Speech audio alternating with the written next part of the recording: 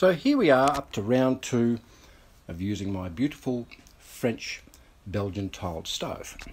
Now, last week I cooked a dish called coq au vin, which is the French side, and now I'm doing a Belgian dish called carbonade flamandé. I think that's the way you pronounce it. Anyway, first thing I have to do is to spark up this old stove, and with an old wood stove you need to give them time to heat up. Not like you guys with all your gas and electric. I'm doing it old school. I'll show you what we're doing. So there she is there. I've got my fire lighters and some timbers in there. This does run on coal, so what I'm going to be using is some lump charcoal right there. But first of all, we need to spark this up, give this a crack.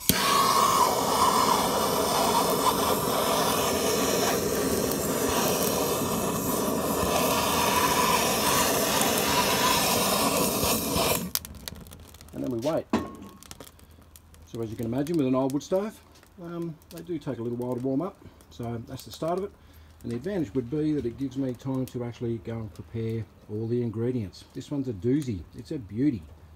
Anyway, get back to you. So the old girl's been running for about 40-50 minutes, something like that. I'll just show you this fire. She's absolutely pumping at the moment.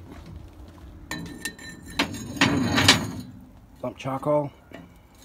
She's doing her thing. This top back on there if I can. There's my pot just warming up slightly. A little tool I like to use. This thing here gives me an idea on what's happening on some of these surface areas. 314, she's up there. 130. Over the back there.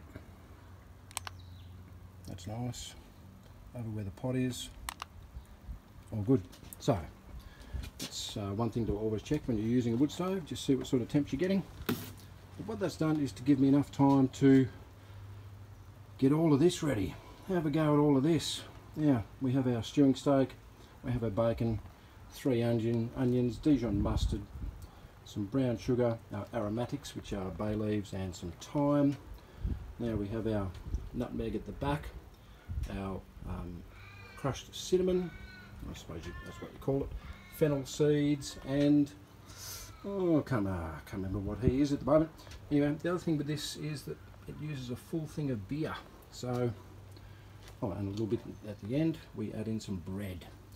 First thing I'm going to do is to brown off all my beef, then go to the bacon, onions, and till we've got all of that stuff in there.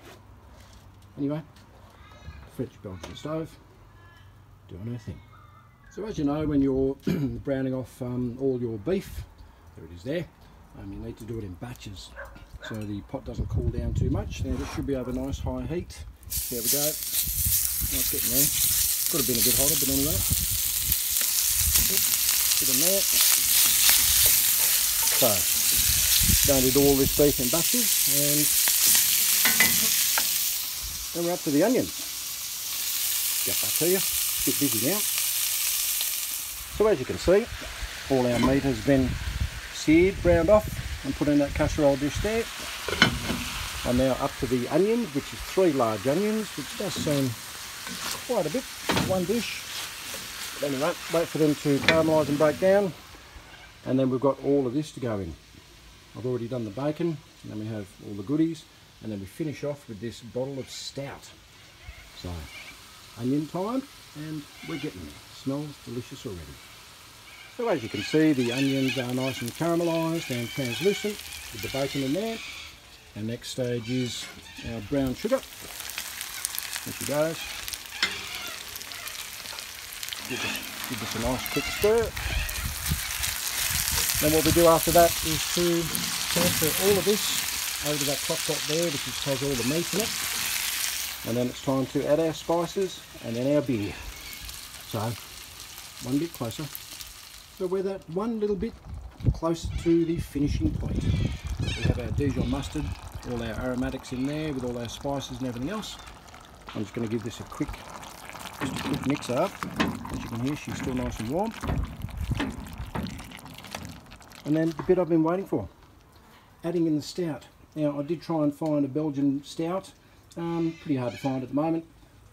So Cooper's would be my next best choice. And supposedly,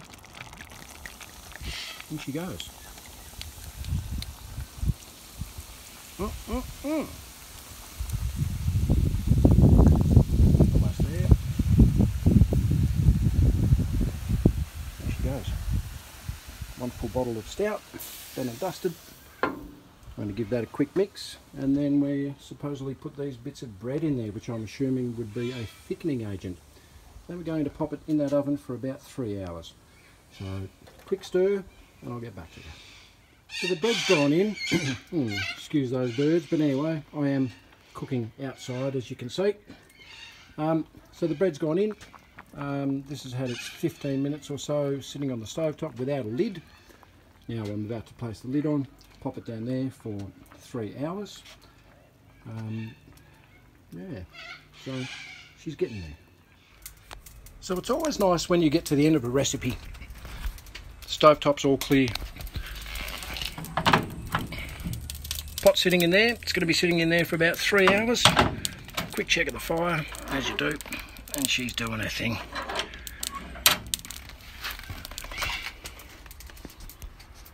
So now I suppose it's my time. Have a little bit of a bloody sip, eh?